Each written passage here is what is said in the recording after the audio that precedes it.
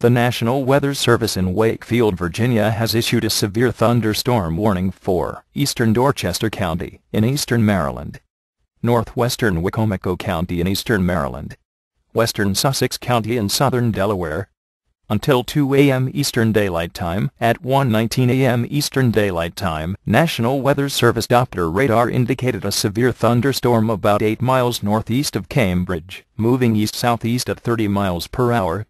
Locations in the path of this storm include, but are not limited to, El Dorado, Rhodesdale, Sharptown, Seaford, and Delmar.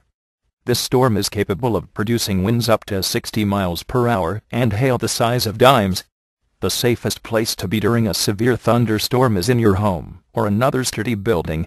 Stay away from windows and do not go outdoors, as there is a high risk of being struck by lightning.